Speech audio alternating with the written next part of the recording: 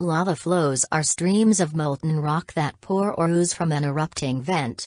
Lava is erupted during either non-explosive activity or explosive lava fountains. The speed at which lava moves across the ground depends on several factors, including 1. Type of lava erupted and its viscosity. 2. Steepness of the ground over which it travels. 3. Whether the lava flows as a broad sheet, through a confined channel, or down a lava tube. And 4. Rate of lava production at the vent.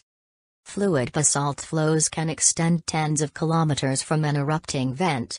The leading edges of basalt flows can travel as fast as 10 kilometers per hour, 6 miles per hour, on steep slopes, but they typically advance less than 1 kilometer per hour, 0.27 meters per second or about 1 foot per second, on gentle slopes.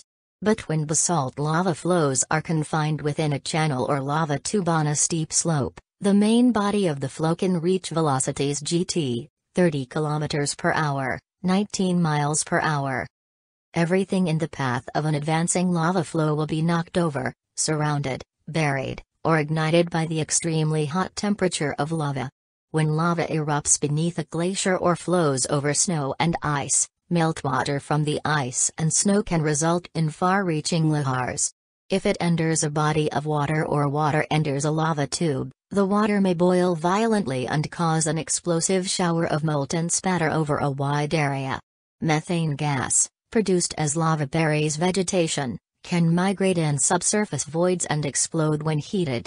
Thick viscous lava flows, especially those that build a dome, can collapse to form fast-moving pyroclastic flows. Deaths caused directly by lava flows are uncommon because most move slowly enough that people can move out the way easily. Death and injury can result when onlookers approach an advancing lava flow too closely or their retreat is cut off by other flows. Deaths attributed to lava flows are often due to related causes, such as explosions when lava interacts with water, the collapse of an active lava delta that forms where lava enters a body of water, asphyxiation due to accompanying toxic gases, pyroclastic flows from a collapsing dome, and lahars from meltwater.